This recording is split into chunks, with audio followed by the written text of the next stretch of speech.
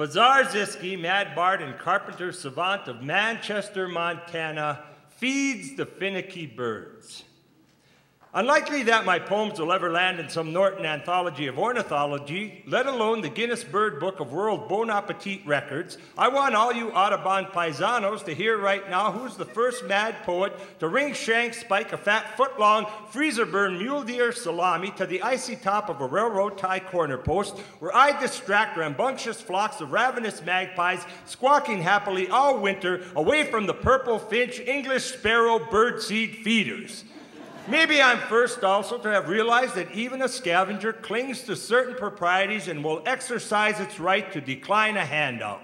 Once, I placed a frozen block of tofu upon the very same post. No way, not one minuscule peck, like offering menudo, pate, haggis to a vegan.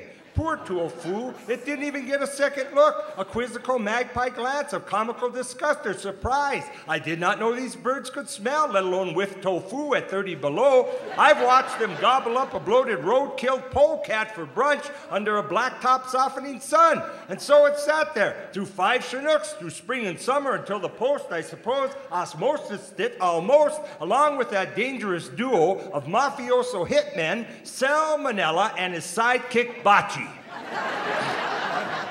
who must have thunk they'd bag a bird or two, but nothing bit the dust, just like nothing bit the tofu. And thus, I must confess, because I'm Catholic and I'm unfulfilled unless I'm bearing guilt, that I prayed very hard for scavenger forgiveness as they laid their beady eyes upon my latest feast and spiel. My name is Paul. I'll be your server this winter.